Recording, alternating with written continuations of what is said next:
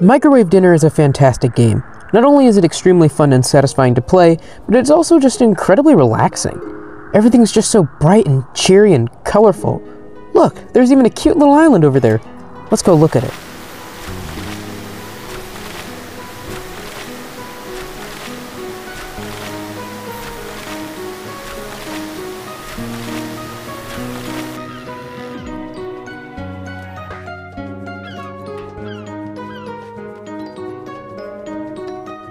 Oh no, this game has lore. That's right, friends, you heard that right. This game about a sentient microwave has itself some lore. But what exactly is it? What is the story being told here? Well, be sure to like and subscribe, and without further ado, let's jump into that. So, right away, seeing this dead microwave bot next to a music box immediately let me know that something deeper was going on in this game's world. But what could it be? Well, for one, there being a dead bot here already tells us that groups of microwave bots and possibly other robots have been to this planet before in an attempt to do whatever it is we're sent here to do.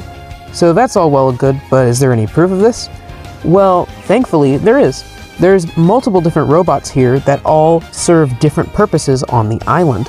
We see that some of them sell parts while others just live on boats, and others are there to upgrade the microwave bots that are there. I assume that these bots, just like the microwave bots, were also sent to the planet to explore and help in the collection of food. But that's not the only thing. We know that the wildlife on the planet in World 1 is pretty, how should I put this, underdeveloped. No offense to them, but they don't seem particularly intelligent and don't seem to be capable of building the type of structures and infrastructure that we see on the island. So, it would make sense that these robots possibly came and helped them build all of these things, such as the industrialized volcano and their sewer systems, which share the same architecture and have the same kind of rustic, mechanical feel to them that you wouldn't expect them to really have. Which goes to show that possibly in the past, robots came to the planet in order to build things for them, and in return, the microwave bots were allowed to go to the planet and collect food. We also know that collecting food is what the microwaves do, considering that whenever we collect the chicken thing, the microwave opens up its door and the food goes inside.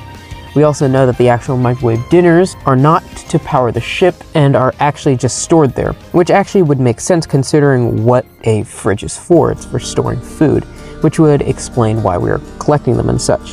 The way I see it, the humans sent the first team of robots to cozy up to the locals of the planet, gaining their trust and such, and the second group to actually collect food. Now, while it seems like a healthy working relationship in World 1, I could easily see this turning sour in future worlds as the game updates. Perhaps there'll be enemies that oppose the robots seemingly invading their planet and taking all their food. Or maybe we'll see some robots that are fed up with doing what they were programmed to do and rebelling against us. Whatever it is, the possibilities are pretty much endless for a game that is as lighthearted and silly as this, to have a plot that could be, well, pretty simple on the surface, but actually dive into deeper themes as we go. Which is kind of the case of Robot 64, which this game is clearly trying to emulate the feeling of, but in a more modern setting. And I think if it plays its cards right, then this game could truly be incredible. But anyways, that's all I've got for the story of Microwave Dinner. Goofy lore for a goofy game, and just as short as the demo. But whatever. If you enjoyed, once again, be sure to like and subscribe, and I'll see you all next time. Bye.